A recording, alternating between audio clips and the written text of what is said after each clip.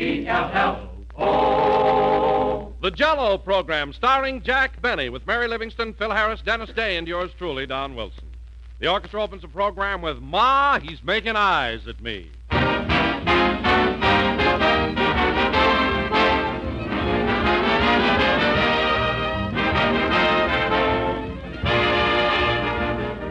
Here, ladies and gentlemen, are two of the most welcome sights in the world. A fat, saucy robin hopping on the lawn, first happy sign of spring, and that perfect dessert for spring, a shimmering mold of rich, radiant Jell-O. Yes, Jell-O is a gay, tempting treat with brilliant flower-like colors that promise a true feast of flavor and keep that promise in a big way. It's simply full of grand, exciting goodness that makes friends quickly and keeps them long. And when you serve any one of Jell-O's 6 delicious flavors, you can be sure everybody will like it, because Jell-O has a delightful, refreshing taste, as inviting as the fresh, ripe fruit itself.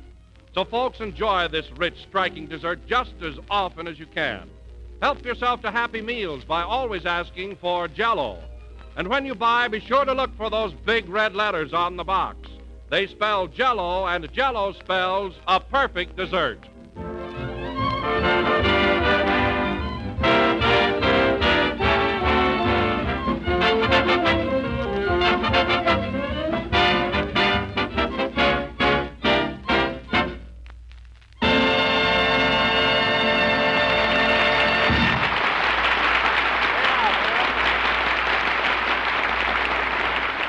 That was Ma, He's Making Eyes at Me, played by the orchestra. And now, ladies and gentlemen, as you all know, this is the beginning of spring. Tiny blades of grass are peeping through the soil. Blossoms are bursting into bloom. The harsh winds of winter have changed to soft, balmy breezes.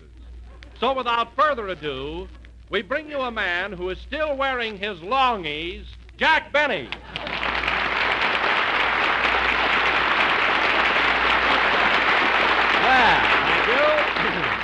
Hello again. This is Jack Benny talking.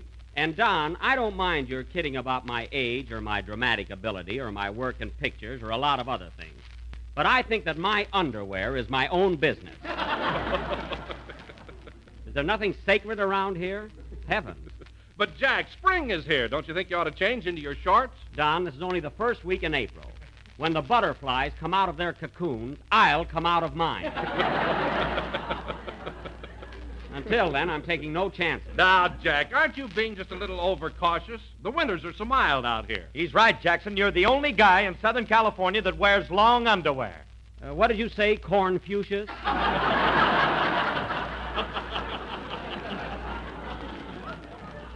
What was that? I said you're the only guy in Southern California that wears long underwear. Oh, yeah? Did you ever see Tyrone Power's backyard on a Monday morning? Don't tell me those are Annabella's.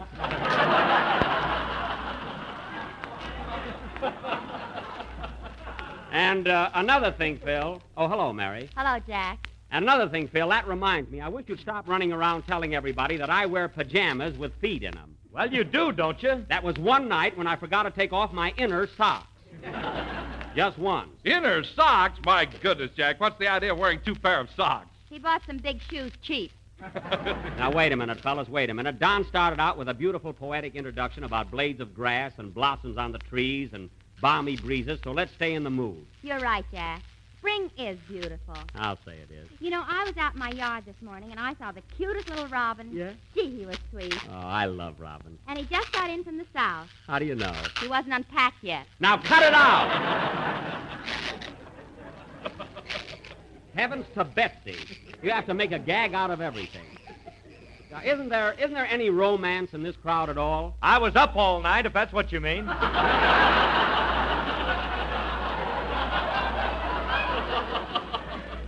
I don't mean that. I'm talking about spring, birds, nature, flowers. Gee, doesn't a buttercup mean anything to you, Phil? Yeah, but don't let it get around. I won't. But no kidding, fellas. This is the season of the year when we should have joy in our hearts. We should be happy and gay. I'm happy, Mr. Benny. I know you are, Dennis. You're always happy. What a mallet his head would make.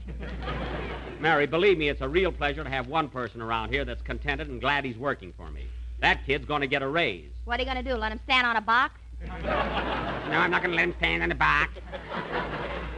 I'm I'm going to give Dennis an increase in salary. I've heard that too, Dennis. Don't go out and buy a car.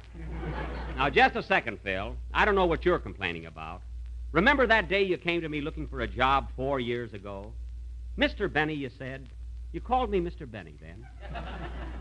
Mr. Benny, you said, please put me to work on your program. My beer garden job is all right, but I want to improve myself. I want to get somewhere. Remember that, Phil? Yes, but... And I said to you, cheer up, young man. I'll take you under my wing.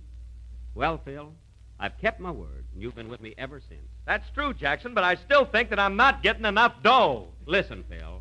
Listen to me. Always be loyal and always be true to those who have toiled and struggled for you. It isn't the salary or money you get. It's the smile of a friend that counts. You can bet. For Benny's your pal, your buddy, your friend. He won't let you down. He'll stick to the end. So if it's money you want, pal, speak up, that's all. And I'll have a new orchestra beginning next fall. Applause.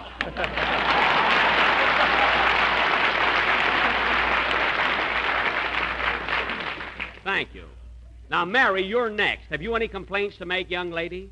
No, Jack, it's wonderful working for you. It's heaven, it's paradise. Skies are all blue. Well. You're so sweet and charming, and you never irk. But in spite of all this, I think you're a... Now, Don.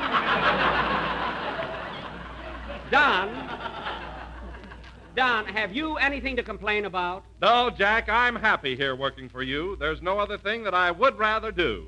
I'm glad to be able to stand up and shout that Jell-O's so tempting it melts in your mouth. Is it easy to make, Don? Oh, tell us, pray do. Not only that, it's economical, too. Then what should I tell my dear cousin Mo, sir? Tell him to run to his neighborhood grocer. Well, we dragged that in beautifully. And now let us hear from our own Dennis Day. Have you got a song, something mellow or gay? Oh, yes, sir, I have, and it's really brand new. Well, go ahead, swing it. Come on, let it go. Or go.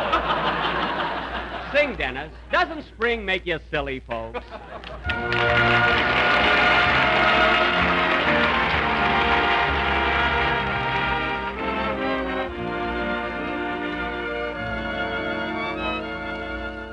There lies my kind of country. Round that last bend we're heading for. Old-timer, stay with me, and tonight we'll see my kind of country once more. There lives my kind of people, where that sundown smiles bright and red.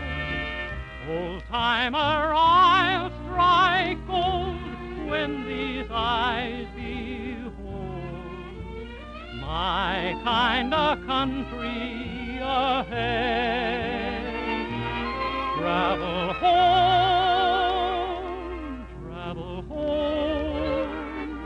maybe 9 more miles, maybe 10. May I ever grieve if I ever leave my kind of country again. Travel home,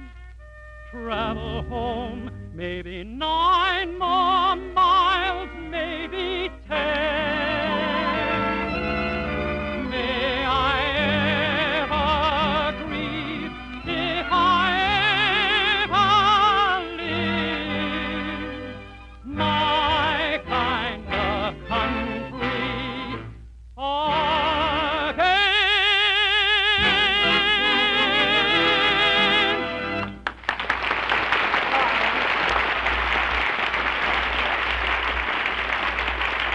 Very good, Dennis. Very good. That was My Kind of Country, written by Frank Lesser and Jimmy McHugh, for that forthcoming Paramount picture, Buck Benny Rides Again. Starring Phil Harrison. Thanks for the plug. Now, wait a minute, Phil. Let's straighten this out right now. You're not the star of Buck Benny Rides Again. Well, I stand out in it, don't I? Phil, you stand out in that picture about as much as an oyster in Chesapeake Bay. In other words, son, you could be left out entirely and not affect the plot, the length, the suspense, the write-ups, the audience, and you take it from there. A fine star. By the way, Jack, when will the picture be finished? Oh, we're through with it, Don. In fact, I have a little surprise for you. Buck Benny is going to have its world premiere in New York in a couple of weeks, and we're all going. Oh, Yes, sir. When are we leaving, Jack? Right after next Sunday's show, we're going to do 2 broadcasts there. Wait till the big city gets a load of me in my 10-gallon hat. Well, Jack, that's the kind of a He-Man part you've always wanted to play. So you finally made it, huh? Yes, and I don't want to brag or anything, Don, but I think I make a pretty good cowboy. Oh, Jack. What? Tell him about the trouble you had with your horse. Oh, you mean Abdul? Yeah. What a ham that animal was. He tried to steal every scene from me. Why didn't you turn him around so he wouldn't face the camera? He did, and the horse still had more personality than Jack.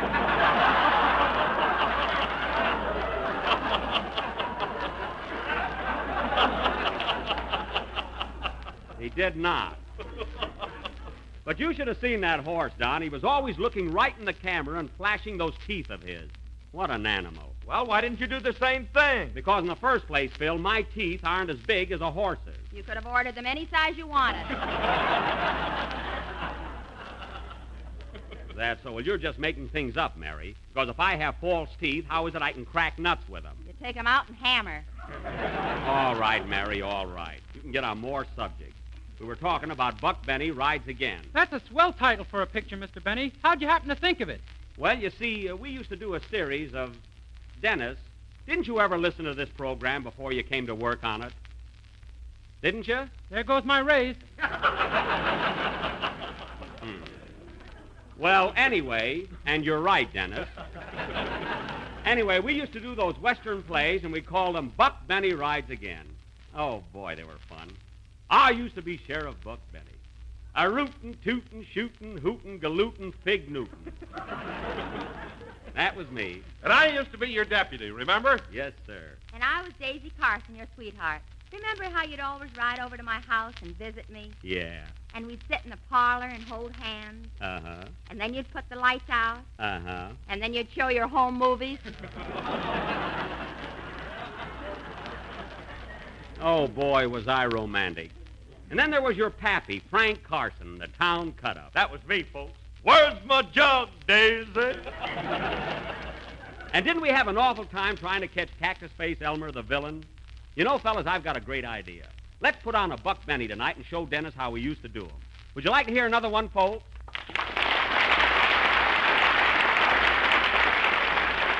Well, I'm glad to hear that the horse opera is still popular. So immediately after the next number, ladies and gentlemen, we will bring you a brand new episode of Buck Benny Rides Again.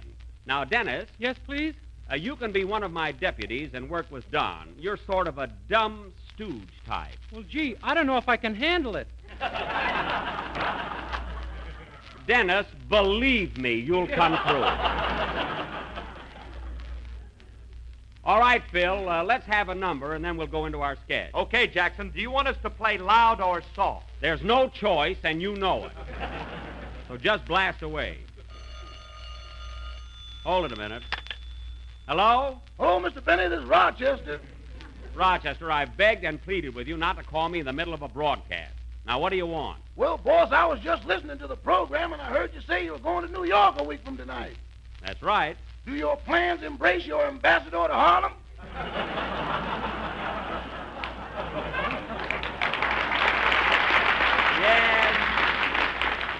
Yes, Rochester, you're coming along. But we're going to be awfully busy in New York, so I don't know if you'll have time to go to Harlem. Let's get to New York and worry from there.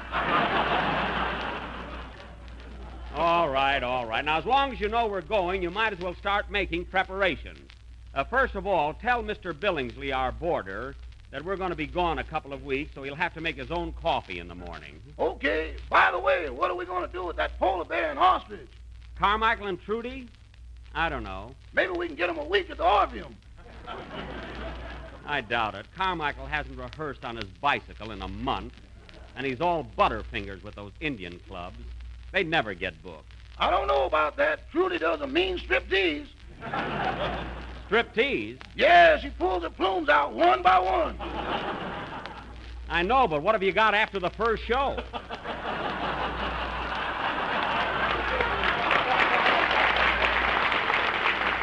Besides, they work much better with me.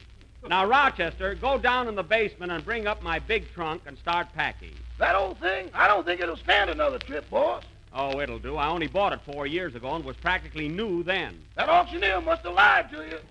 I don't want to hear another word about it, Rochester. That trunk isn't so old. It's got a bustle compartment. That's for shoes. Now, hang up, Rochester. I got a program to do. Okay, goodbye. Goodbye. Oh, say, boss, What? did you see our new picture yet? Yes, they ran Buck Benny for me at the studio last night. How am I in it? Very good, Rochester. You're swell. You're a big hit. I think I'll treat you to a new trunk, boss. So long. Wait a minute! Rochester! And he hung up. Oh, well, if he wants to, he wants to. Bless his little heart. Play, Phil.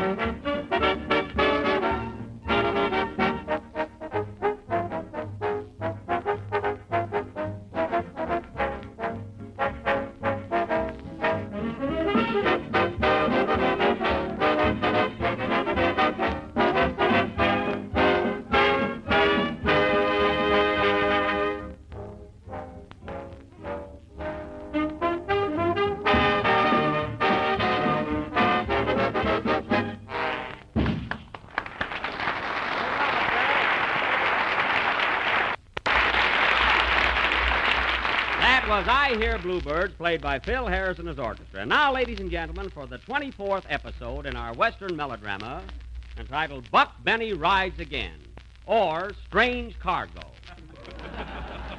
The opening scene is the office of Sheriff Buck Benny in the thriving little cow town of East Moo, Texas. Curtain. Music.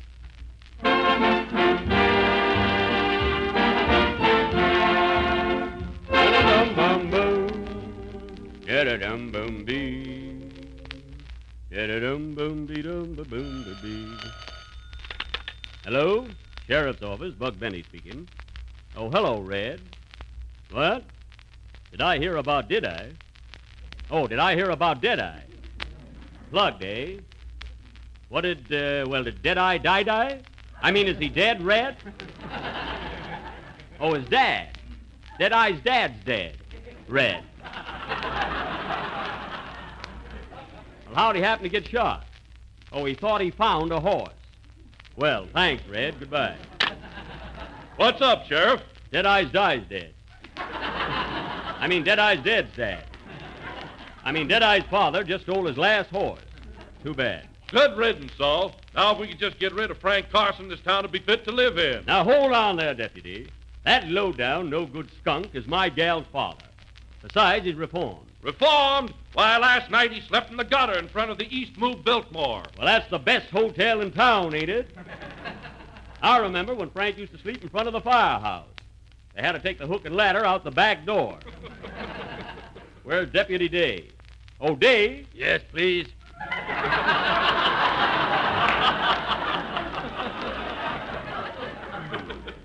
Not too low, Deputy. You're liable to stay there. Now, look here, Day. I want you to go out and catch some crooks. We ain't got a single prisoner in this jail. With these beds, no wonder. Never mind that and hang out the vacancy sign. That always helps. And remember, Dave, the next time you go out... Did you hear that shooting, Buck? Yep, that's either 5 aces or her husband came home. But that's life, I guess. Say, Sheriff, I hate to keep harping on this, but when are we going to catch Cactus Face Elmer? We've been looking for him for 3 years. I don't know, Wilson. That vomit is harder to find than art in the Mighty Allen art players.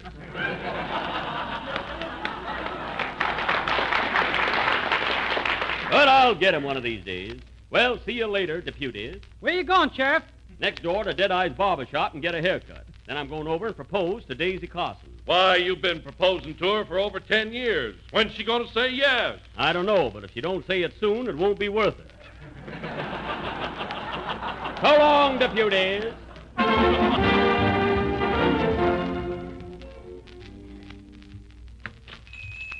Hello, Deadeye. Howdy, Sheriff. Did you hear about your father getting shot a few minutes ago? No, was it fatal? Yep. Too bad. What'll it be, haircut or shave? Haircut. Put the bowl on and let's get going.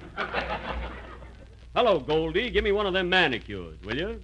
Okay, Sheriff. Slip me your paw. There you are. Watch out from the ears, Deadeye. I declare, Goldie, you're getting prettier every day. I am? Yep, but you've got a long way to go. A mighty long way. How was that, Deadeye? That's a good one. Say, Buck, at the time they plugged my old man, was he stealing a horse? Yes, he was, Deadeye. Bad habit. Sure you don't want to shave now. No, not today. There's a long hair growing out of your ear, Sheriff. Should I pull it out? Sure, go ahead. Now hold steady. I'm a-holding. Here we go.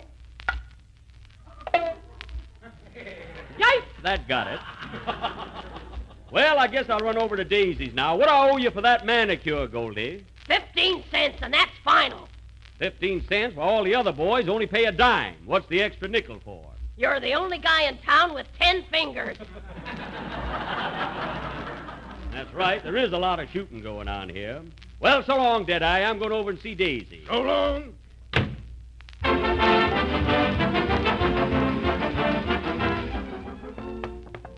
Come on. Giddy up there. Well, here's the Carson house now. Whoa, partner. Whoa.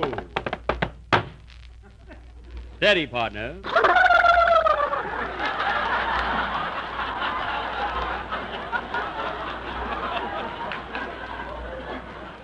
Steady now, and here's a note to chew while I'm gone. Hope Daisy likes my haircut. Come in. Hello, Daisy. Hello, tall, dark, and bow-legged. Well, gal, you don't exactly have to detour when you come to a fire hydrant yourself.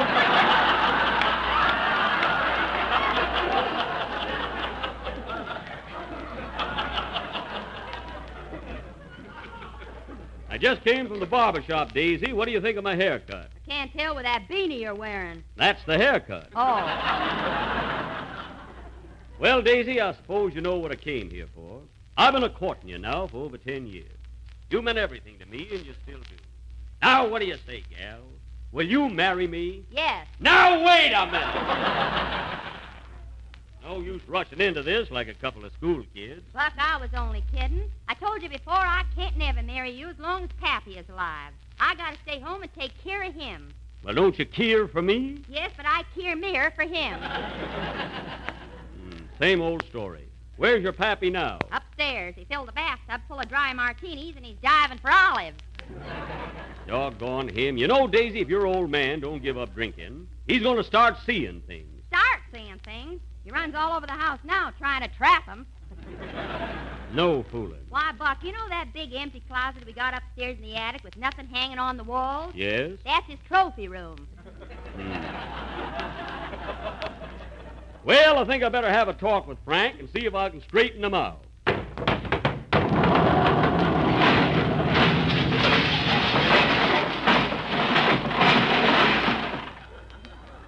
Here comes Happy now. Well, Hello, Buck. Have an olive. thanks. Come on, Buck. I think we better go downstairs and join Daisy. You're downstairs now. Then I'm going to take them steps out. I don't need them.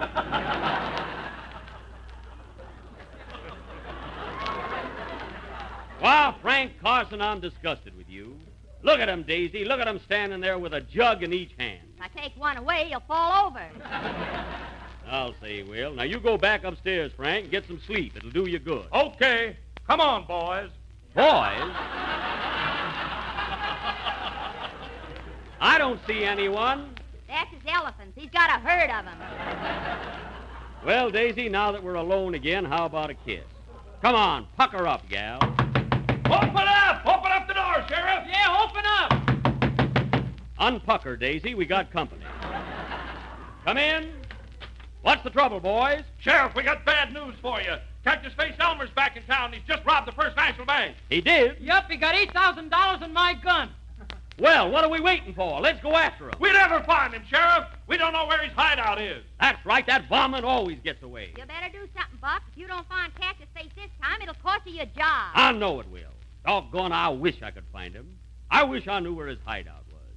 Can't anyone help me?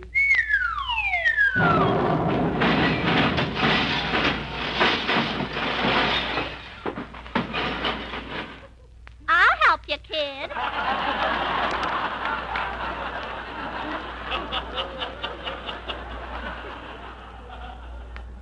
What? I am the Blue Fairy. That was last week. This ain't Pinocchio. What are you doing back here? I didn't get paid yet. Oh. Well, wait a minute. Maybe you can help me. Do you know where Cactus Face Elmer is hiding? Yes. Where? You will find Cactus Face Elmer at the...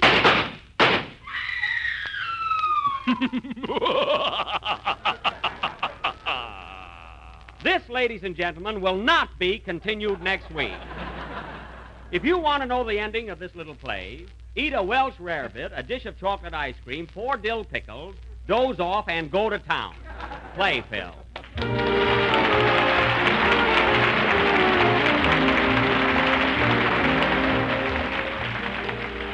Here's a real prize winner of a recipe that's sure to prove a real praise winner every time you serve it. It's Jell-O Swell new dessert, cherry pie glacé. A rich, colorful combination of bright red cherry Jell-O and ripe, juicy cherries with a gay, beguiling flavor that will make everybody pass their plates for more. All you have to do is just make up a package of cherry Jell-O and fold in 2 1/2 cups of canned red cherries, which have been drained and sweetened. Then, after you've poured it into a cold baked pie shell and let it chill until firm, serve it up plain or with whipped cream. And take it from me, you'll have a grand treat that will win smiles and cheers from the whole family. So plan to have this tempting dessert for tomorrow night's dinner. Cherry pie glacé, a striking blend of delicious red cherries and rich crimson cherry Jell-O.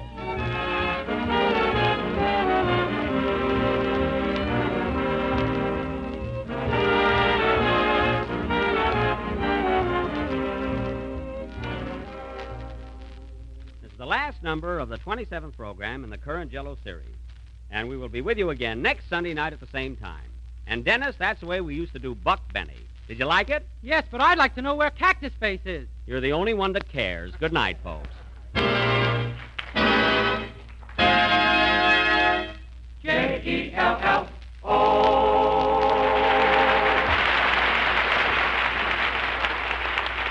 And here's more fun and enjoyment for you. Tune in every Tuesday night for another swell half hour of Jell-O entertainment, the famous Aldrich family.